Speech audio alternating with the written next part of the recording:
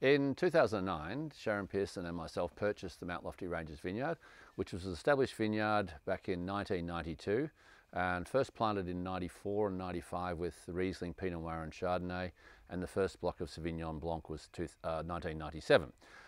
Since then we've made some major changes to the property.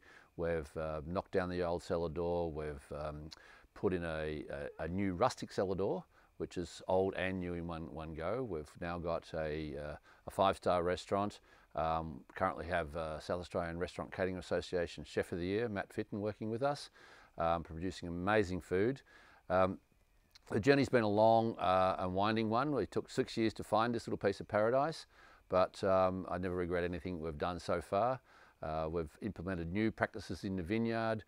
We're constantly trying to improve the quality of fruit that we maintain, and so much so that for the last 5 years we've been five-star rated James Halliday Winery.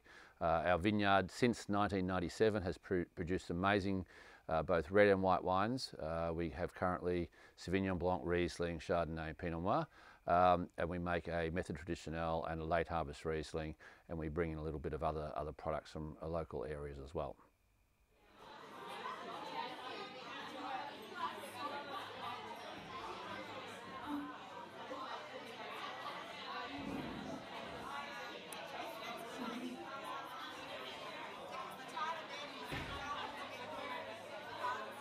As a small producer, it's important to understand the values of how hard it is to get into a business, and we feel privileged to be part of the young band of followers of the wine ministry. So we're really looking forward to some successes that will come through wine ministry and also through our business as well.